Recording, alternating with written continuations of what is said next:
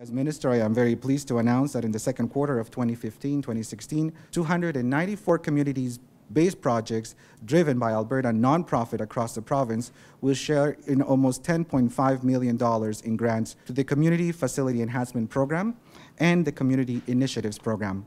The more than 6 million CFEP grants that are part of this announcement today will support development and upgrading of facilities like the Belgravia Community Hall in communities across the province. In the fall of 2012, the BCL board made a commitment to build a hall that was a place that would work for everyone in the community. It has truly been a community effort, initiated and carried out by some very dedicated volunteers who reached out and ultimately gained the support of the whole community.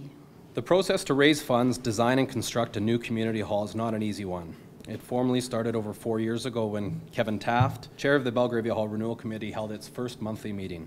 This was followed by multiple community forums where the neighborhood was able to voice their opinion and express their desires.